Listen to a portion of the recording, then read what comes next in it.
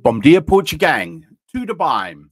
This is why I stand with Israel in the Israel versus Palestine conflict, and why I believe that the attention that's given to this conflict is rooted in anti-Semitism. Let's check it out. A's good, A's good, A's good, A's good. Wicked. It's Portuguese good. All right, before we get started, I noticed that many of you who enjoy my content still haven't gotten around to subscribing. It costs you nothing to subscribe, but it really, really helps me out. So go ahead and smash that subscribe button. Go on, smash it. And if you don't, that's ignorant. All right, let's get into it. Okay, so to begin with, the other night I was on a podcast with my good friend Carl Munson, doing the Munson and the Gaza once a week podcast that we do on Tuesday evening in Portugal.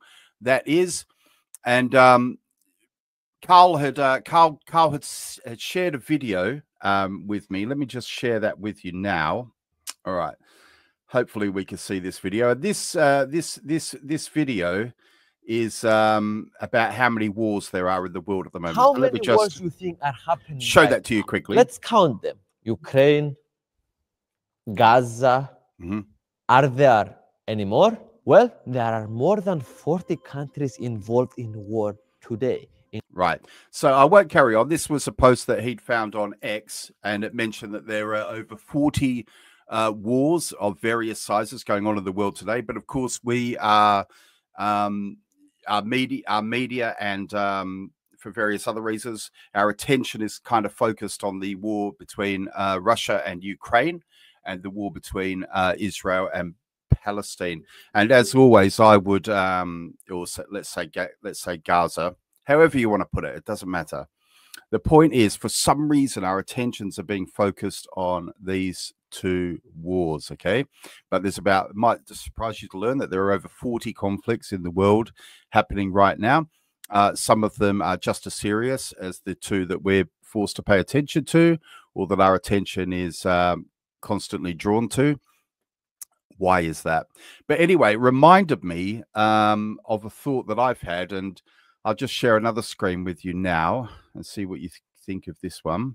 Okay, so now we're looking at a, I guess it's a kind of a meme that I shared on Facebook. And why have I shared this? So let's have a look at just some examples of genuine Muslim or Islam or in the Islamic world genocides, and these are genuine genocides. Okay, so Assad killing 500,000 Muslims in Syria, 230,000 killed in Yemen, 24,000 Muslims massacred in Myanmar, and then Israel defends itself against Hamas. Now, I'm happy to admit there's a kind of emotive word in there, defends itself. I know some people don't see it that way, but what my point is that many, many more Muslims are killed by other Muslims, you know, on a daily basis around the world. And Muslims in the UK say nothing. There's nothing. We don't hear anything from them, or if we do, it's certainly not very loud. The only difference in this particular war is that this is Israel doing it. And that's why, and I want to start by saying that I'm not saying that everybody who is pro-Palestine is an anti-Semite. But what I am arguing, and I believe this 100%, there's really no point coming at me. I believe that the feigned outrage is really rooted in anti-Semitism, and the simple fact that Muslims and the Islamic world want all Jews dead, and they want Israel not to exist, and they want all Jews out of the Middle East. And that's it. And for me, a big shocking thing that I see these days is people in Western Europe openly walking down the streets shouting anti-Semitic slogans, even carrying Nazi flags. It's just absolutely unbelievable to me. And you know, it's a massive problem. I don't know what the solution will be. I think that perhaps unfortunately, you know, we've let the monster in through the gates, and I don't really see how we can shut it now. Now that I live in Portugal, I just hope that my Portuguese brethren pay attention to what's happening in other parts of Europe and act accordingly. So occasionally people have said that they think I'm quite articulate, and I don't think I'm particularly articulate. And but part of I think being someone who's got any kind of brain is recognizing that about yourself and turning to experts who are more articulate than you to help you gather your thoughts and describe what you think is really happening. And I'm just going to share another screen with you guys. So let me just do that. Okay, let me just check that sharing. Yes, it is. Okay, so who I'm showing you here is this is Konstantin Kisin, and he is one of the hosts of a very good podcast that I really like called Trigonometry. And yeah, so just briefly to introduce you to Konstantin Kisin. He's a Russian-British comedian, writer, and social commentator. He's born on December 25th, 1982 in Moscow. He moved to the UK at the age of 13. Kisin's diverse heritage includes Russian, Greek, and Jewish roots. His experiences growing up in the Soviet Union have significantly influenced his political perspectives. In addition to his comedy career, he has contributed to various British and American television and radio programs, including Question Time, Good Morning Britain, and BBC Breakfast. And before anyone anchors onto his, Jewish roots and says, oh, well, he would be pro-Israel, wouldn't he? I could just as easily, couldn't I say, well, you don't have any Jewish roots, so you would be pro-Palestine, wouldn't you? Or I could say, why are you asking me to pay attention to this particular Jewish person who is also pro-Palestine? You could go on and on and on and on. It's irrelevant, okay? And I'm going to show you why in this video. In fact, Kisin's going to explain exactly why these types of things should be kept separate when you're debating about a topic like this, okay? So let's keep going.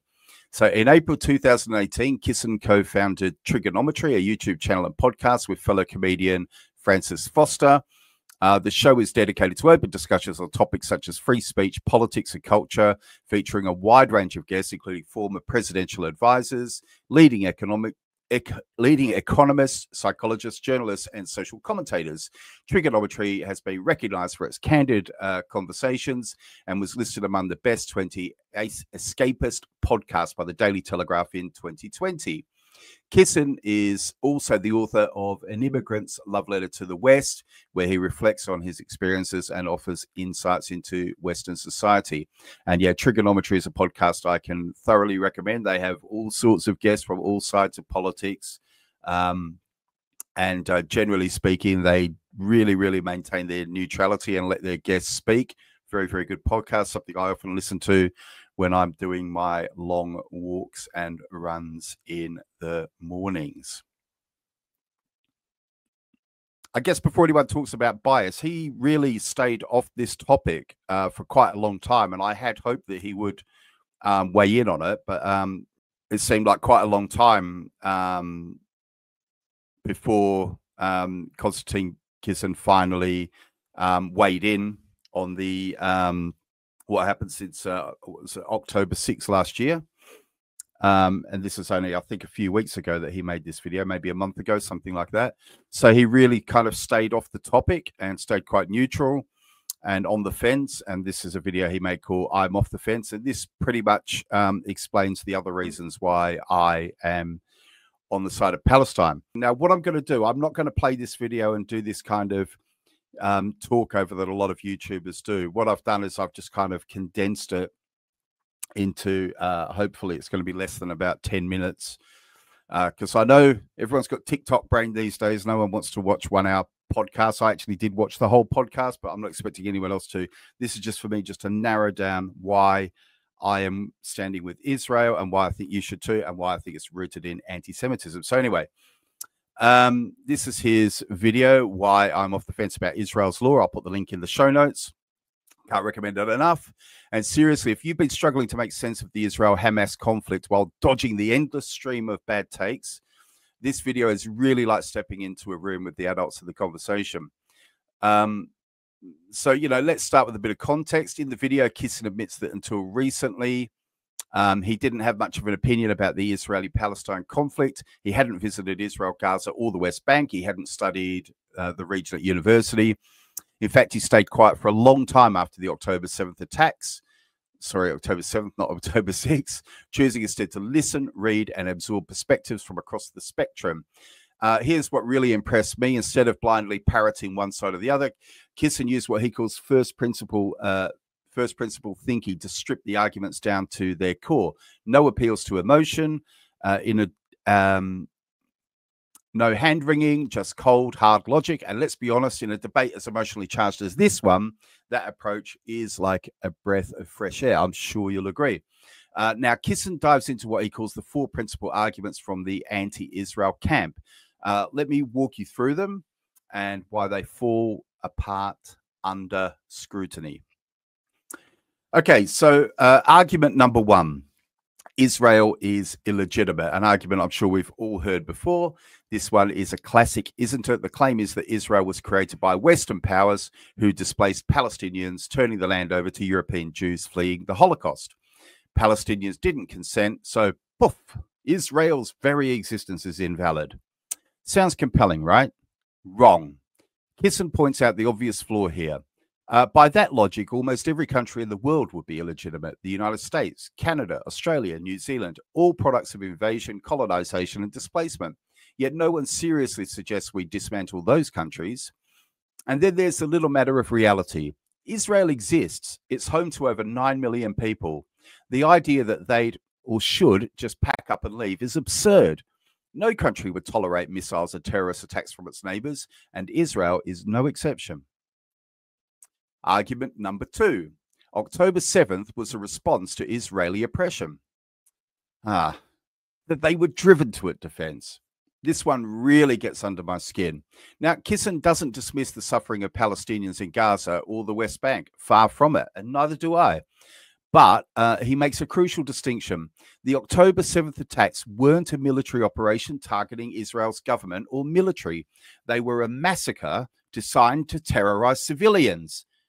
And that's the difference. And if you can't see that, I really don't understand what is going on in your head. Think about it.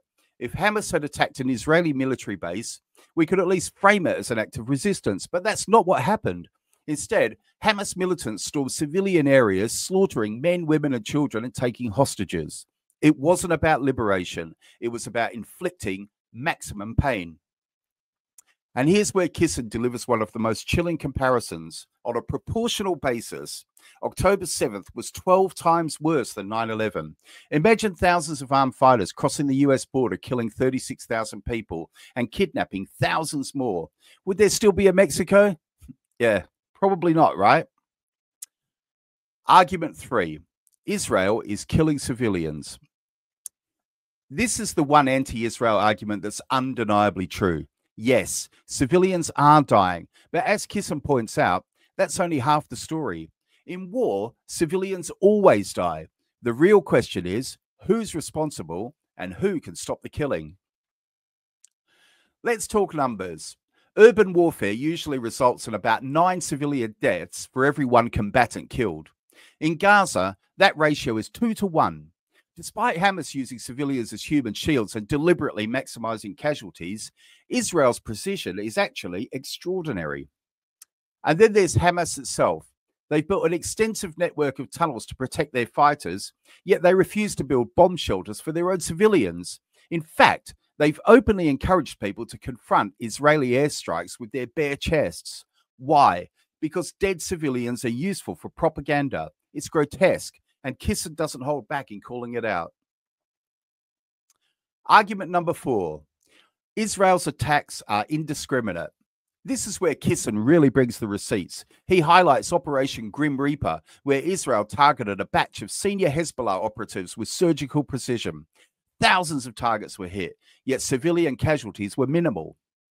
Compare that to other urban conflicts in history, and Israel's approach stands out as one of the most restrained and calculated we've ever seen.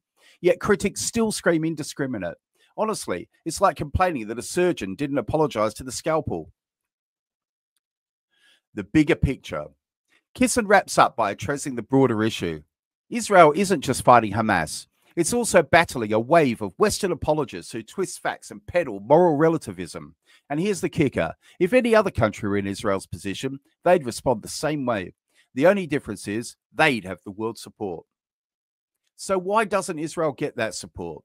because they dare to defend themselves, and because narratives like these, crafted to pull at your heartstrings, are designed to obscure the harsh realities of this conflict. Why this matters? Here's why I think Kissen's video is so important. It cuts through the noise. It's not just about picking sides, it's about understanding the facts and rejecting the manipulative tactics used to demonize Israel. So if you're tired of the same old arguments and want a clear, logical breakdown of the conflict, do yourself a favor and watch the video. It's 40 minutes of brutal honesty that'll leave you questioning everything you thought you knew. And if you've already seen it, let's talk. I'm curious to hear your thoughts. Are you on the fence, off it, or just building a stronger one? I just want to add one more thing. We keep getting told just how many civilian casualties there are in Gaza on a daily basis. Dead women, dead children, we're told again and again, every day, thousands and thousands. So why is it that X is full of fake images of dead people? Why do we see videos of corpses that suddenly sit up? Why do we see, you can Google this for yourself or go onto X and do a search for FAFO man. Why is there this method actor who's 1 minute he's pretending to be a surgeon, the 1 minute he's pretending to be a father carrying a baby, the next minute he's a journalist, the next minute he's a dead man? If these deaths are happening all the time in Gaza, every single day, why do we need actors playing the part? Why is there so much fake propaganda coming out of Gaza? Surely there should be enough content if we're to believe the lies that are being told by Hamas and its agents. Also, why are we believing terrorists? Think about it. Anyway, I'm sure this is going to be controversial, and another one in my long list of videos where I'm going to lose a lot of subscribers. As I say, I speak my truth. I think I'm going to wrap the video up here. Please argue it out in the comments as you always do, but please, as always, be respectful. We're not changing anything. Nothing here is going to make anything change. We're just sharing our opinions, okay? That's all that's happening. If you like this type of content and you're new around here, please consider subscribing. And if you like the video, please give it a thumbs up. Muito obrigado, amigos. Ciao.